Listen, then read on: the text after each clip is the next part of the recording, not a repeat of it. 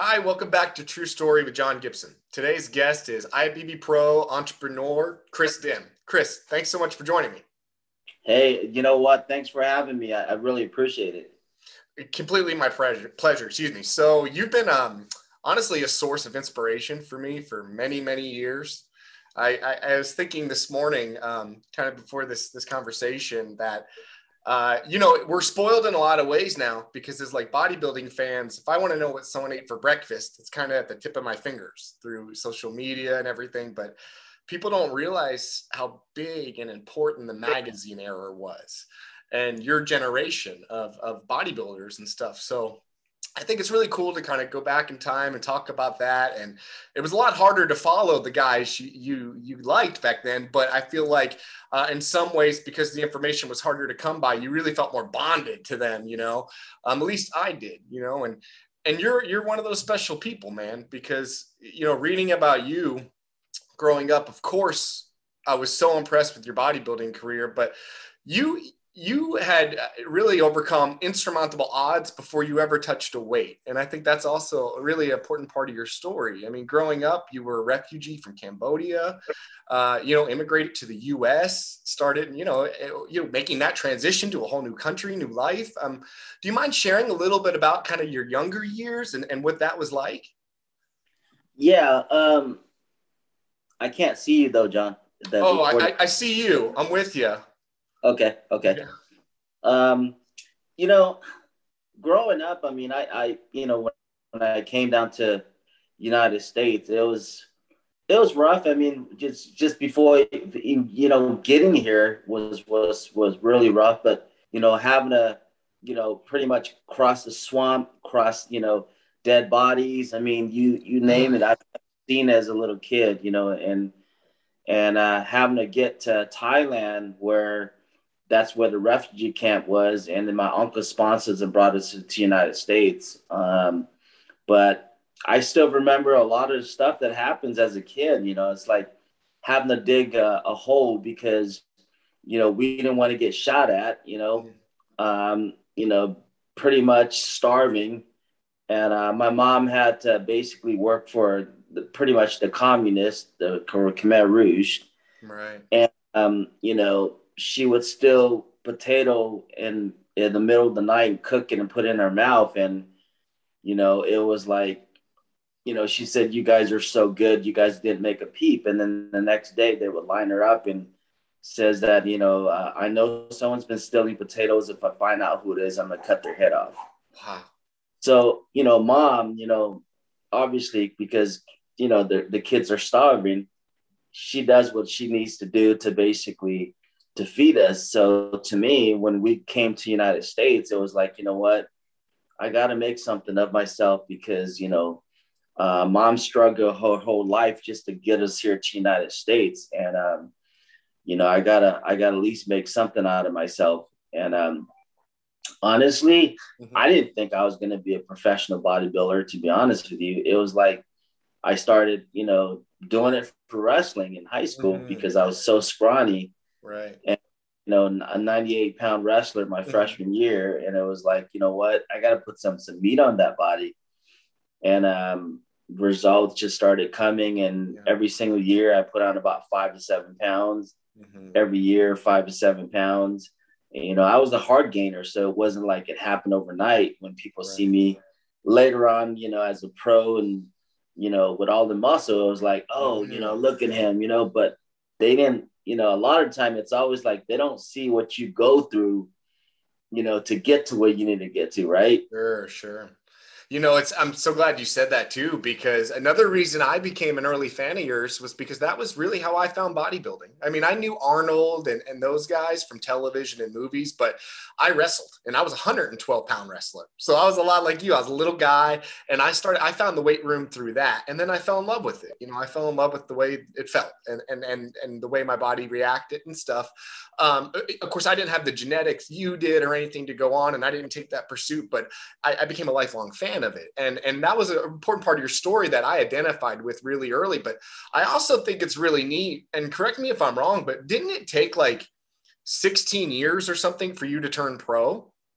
Yeah, it took me Wow. 16 years of and I some of my clients that I tell them now, they just in awe, because it's like, they're like, I said, in that 16 years, the most day I've ever taken off was either a Friday, or I'm sorry, a Saturday, or Saturday and Sunday. 1 to 2 days over the weekend. That's the most I've ever taken off in 16 years of my career trying to get my pro card. So like, a lot of people don't understand, it's like consistency and persistency always, gets you where you need to get to. But how, there's a story of the marshmallow test. You ever heard that? No, I haven't.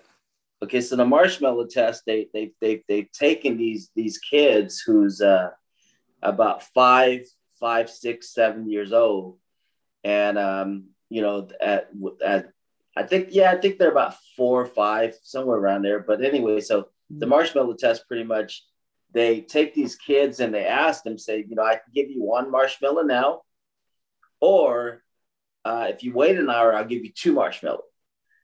And they basically connect with these kids, 20 years later. And what they found out is that the one that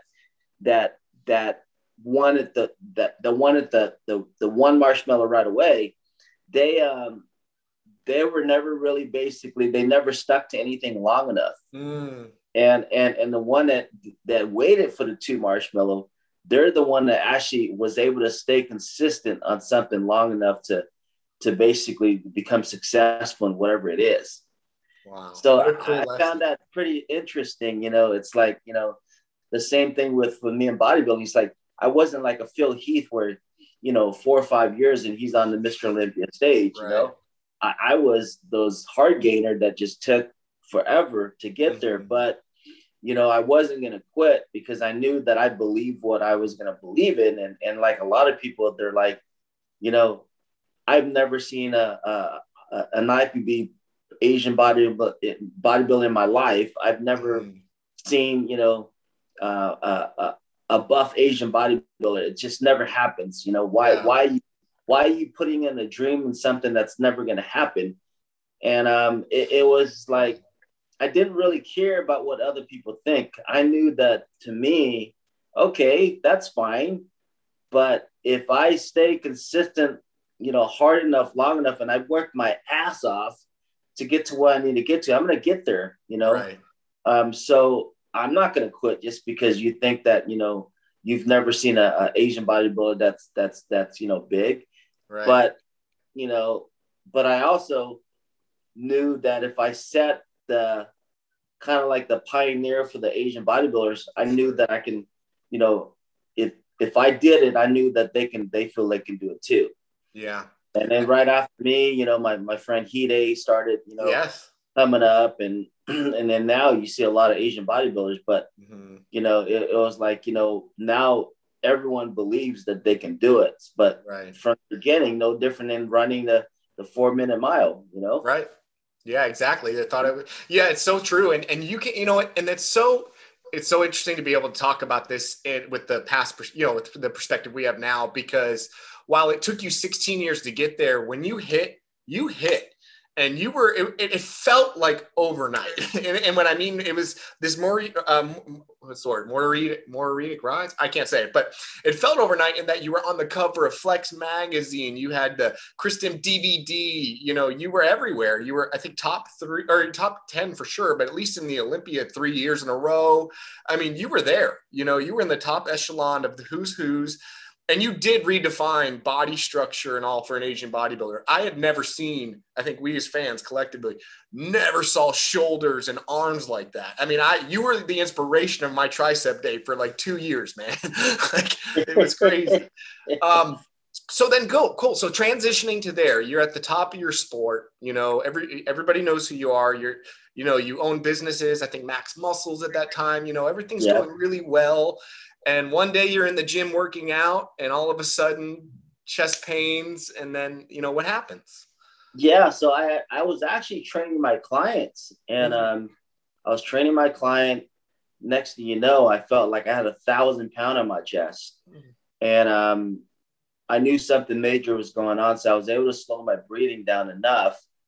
and I had my client call the ambulance, and they picked me up, and I was able to slow my breathing down, try to relax as much as I could because I knew something major. I couldn't get myself all worked up. Right. And, all I remember was waking up and, staple chest.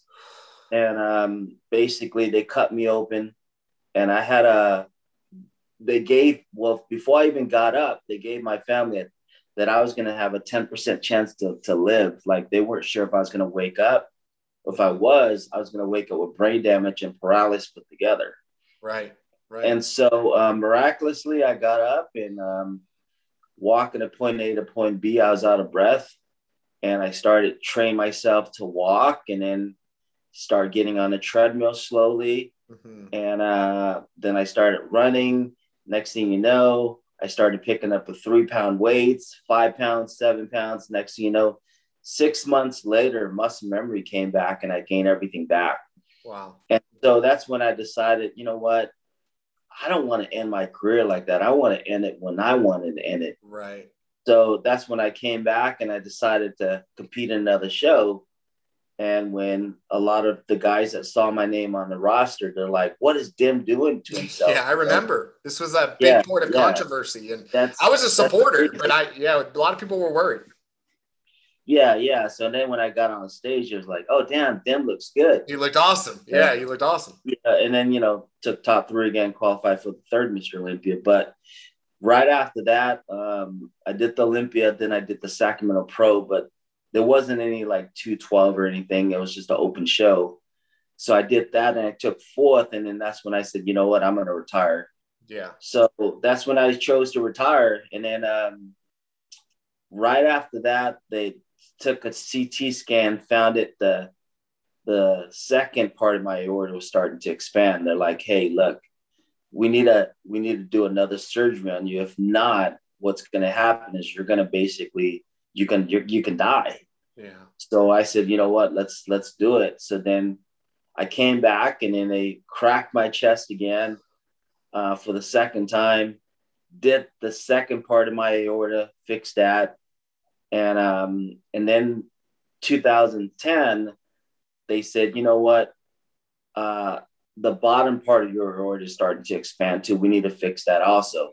Mm-hmm. So then the second doctor who did the second surgery, told me, hey, when you go back to Kaiser, make sure they don't do the stents. Make sure they do the full cut. Mm-hmm. If not, it's not going to hold up. Mm. And I let Kaiser talk me into doing the stents. And next thing you know, 2012, I started sweating, started having chest pain again. I said, man, I know something major is going to happen if I don't get into it. So I rushed myself. I drove myself to Kaiser, and I sat there in the parking lot, goes, you know what? I know they don't have a good cardiologist. If I go in, I'm going to die. Mm. So then I drove myself to the second hospital who did the second surgery. Mm-hmm. And I went in, my blood pressure was 240 over 180. Oh my gosh. They rushed me in, hypertension, and they took me in right away. And what happened was the blood flow was going around the stent instead of through the stent. Oh my gosh. So the blood was just like seeping out. Mm-hmm. So they did an emergency cut. That's when they cut me from the back of my shoulder blade through my rib cage to the front of my stomach and opened me up, and then took the stent out, fixed me the right way. And then they had me in an ice suit for like 2 days, and I couldn't understand why.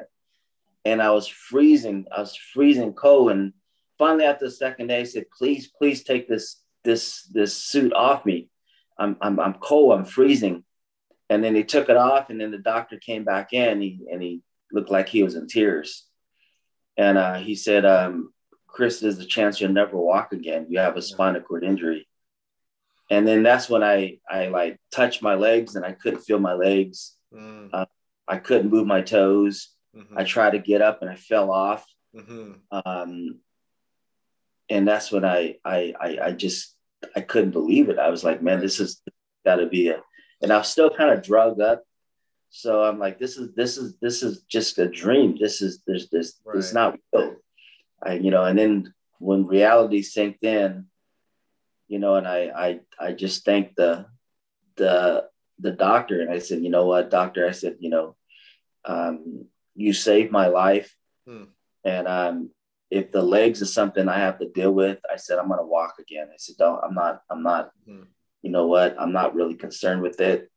And that's when I took my journey. And, yeah, it's such a testament to your resiliency. And earlier we talked about how persistent you were, but maybe that's not the right word. I think you're resilient, and I mean, it's amazing because you've already had to teach yourself to re-walk before that final spinal cord injury too. So it's like the amount of adversity you had already overcome is it's more than most people will ever see in their whole lives. And again, the reason I started the interview very intentionally, I said, you've inspired me for years, because it's true.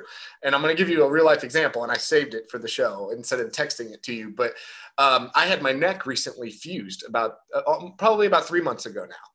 And post-op, I was in the room alone and coming to out of surgery. And because of COVID, my wife was in the parking lot before they let her in. And the first thing I did when I came to, Kris, was I went to one of your videos on YouTube, and you were talking about your injury, and you're so positive, and and you've still lived this life since where it hasn't slowed you down. You're driving cars, you're in the gym, you're active, you still train clients. And that's exactly what I needed in that moment. I was feeling sorry for myself. I was feeling sad, but again, man, I was 15 years old looking at a magazine thinking, oh, Kris Dim's triceps. And then years later, you were a whole different source of inspiration for me. And I just think that I wanted to tell you, and I want you to know, man, that your suffering is not for naught, because I'm so sure there's other people like me that have been out there that have gone to YouTube and needed that, So I so appreciate you sharing the story. We're always going to have challenges no matter what, and it's like, when I decided to come back in 2019 and decided to do a wheelchair competition, the wheelchair Olympia, is that what that was? Wheelchair Arno and a wheelchair Olympia. Okay. Yeah. So when I came back, it was more, it's been 10 years since I competed. And again, remember, I retired. And the only reason why I came back was to challenge myself to say, you know what, I'm in a wheelchair, but I'm going to challenge myself and let other people know that I can do it again, even in a wheelchair. Yeah. And so, I came back and first year out, took second at the Arno and third at the wheelchair Mr. Olympia. And, it wasn't like I wanted to keep competing. I did it just to challenge myself, to tell myself, you know what, because I will tell you this. It was the hardest thing I've ever done in my whole entire life, because when you have no core and you have no legs to like really push down on it, or being able to get into these machines, it's hard, man. It's super hard. And if it wasn't for my girl helping me with, re-racking the weights and spotting me and stuff like that, I wouldn't be able to do it. But, that I will say that was the hardest thing I've ever done in my whole entire life, coming back and competing. But, if you ever see the transformation picture I did in basically a year, I went from this, fat person to getting on stage shredded in a wheelchair. So it's like, I think we all have challenges that comes in, and it's like, people only see that, oh, Kris is in a chair, but they don't understand, like, I got to use a freaking catheter every 3-4 hours, stick this freaking long thing, down my penis. I got nerve pain 24 hours a day because from being cut, and it's like the nerve never healed up. So it's like taking stun gun and sandpaper when it touches my shirt, Oh man. And so I got to deal with that 24/7. And it's like there's always obstacle that comes, and it's like it never ends. But at the same time, it's like, you got two choices. You either have to have a good attitude about it and move on, or basically have a shitty attitude and feel bad. So, right. you know, Exactly. Right. And one thing, yeah, exactly. And you've chosen the right attitude and you've kept pressing forward. I mean, you know, and with that, I mean, you definitely have a gift to like encourage others, and you have clients. Are you still training full time? I know you did own a gym, right? Do you still own a gym? no, I sold it. I sold it to Enhanced Athlete in back a couple of years back, and then I ran Fit Body Boot Camp for a couple of years, and with my girl, we did that for a while. But then, you know, I'm looking at myself going, man, I'm getting up at 5:30 in the morning, you know, teaching classes and stuff like that. I'm like, man, I'm burning myself out. So then we sold out, and then now we just do personal. I have a full gym set up at my house. So then what I do is I just train clients here, and then now we're getting into co-scoping and, you know, with the shedding body fats away and, you know, teeth whitening and red light therapy. And so, you know, we're always doing something, you know, it's like, I don't sit there and go, you know what, boo-hoo me, you know what I mean? Sure. Do you coach competitors? Do you do any online coaching or kind of consulting? Yeah, I do that also. Yeah. I mean, you'd be such a resource. If I had a show, I mean, I would definitely try to link up with someone like you for sure. That's been there, especially another hard gainer, because I feel like your perspective is going to be probably unique to more the average guy, you know? Yeah. You know, the new generation of kids, man, you gotta really, really like get their mind right, because they don't train hard, you know, most of them anyway, like we did back in the day. And it's like, they rely on the drugs versus like the hard work. And I try to implement the opposite of like relying on the hard work and, you know, more. And so, it is a different mentality. I feel like 80s, 90s, at least growing, like my whole generation growing up, and I really do believe the generation before me, more so you know, like we would punish ourselves working out. It was like annihilation. It was overtraining. It was volume and heavy. It was like, how much further can I go this week, you know? And it was fun. but you know, we paid for it probably later in life with injuries and stuff. But yeah, nowadays I noticed it's a lot of like, pump stuff, a lot of machines, and yeah, it's definitely a different atmosphere for sure of training. Yeah. But I mean, you know, like I said, I keep myself super busy.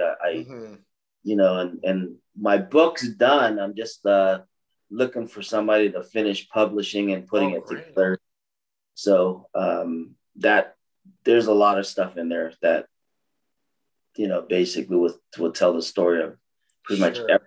You know, a little bit more in depth, I'm sure. Yeah. Oh yeah, for sure. So where do you and you know, I know we're coming a little bit on time, but where do you recommend, what's the best place, I guess, for people to follow you if they want to reach out about the book, again, training, just encouraging, anything? They can reach out to me on Instagram or Facebook. It's just, you know, Krisna IFBB Pro. Perfect.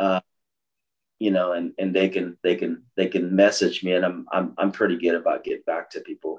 Okay, great. All right. And actually I have one last thing I wanted to do here. No pressure, but it's a little kind of a word association game I play. I've done it with a couple guests before, but basically I'll name just a couple bodybuilders.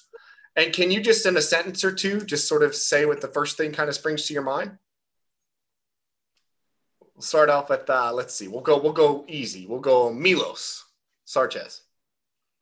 Crazy. You guys train, he was your trainer, right? Yeah, he's what you call a Nazi trainer.